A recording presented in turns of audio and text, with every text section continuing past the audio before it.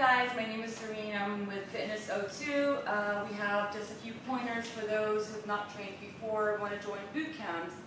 Right ways of performing exercises. We're going to do planks for today. Plank is a core exercise that strengthens the abdominal and does a full body isometric workout at the same time. The proper way of doing planks. You want to get your positions, elbows right underneath your shoulders. Your knees and your hips should be aligned in a straight line with your shoulders. Avoid keeping your hips up and avoid dropping your hips down. So the right way of doing a plank is so you can either do it with wide stance, having your legs set apart. To make it a bit more difficult, put both toes together and hold.